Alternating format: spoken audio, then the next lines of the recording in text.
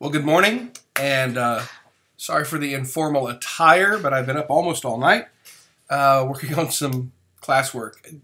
So about a number of years ago, I took 30 students from the very top of India to the very bottom of India. And on this tour, we did the 16 major world religions. There was 12 temples that we were allowed to visit. A couple that were closed for renovation. One was the site where supposedly Buddha had preached his first sermon under the Bodhi tree.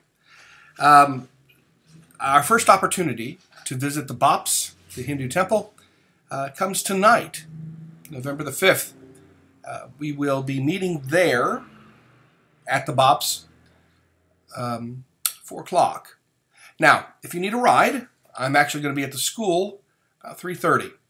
But we will be checking in and double checking to make sure everybody's got time. All you have to do is text me to let me know if you can go, and if you're going to meet me there, in which case we give you gas money, or you ride with me. Anyways, it's the Dawali festival, and I will include a small document on that, but I am sending you an 18-page summary that I wrote and I write on each world religion.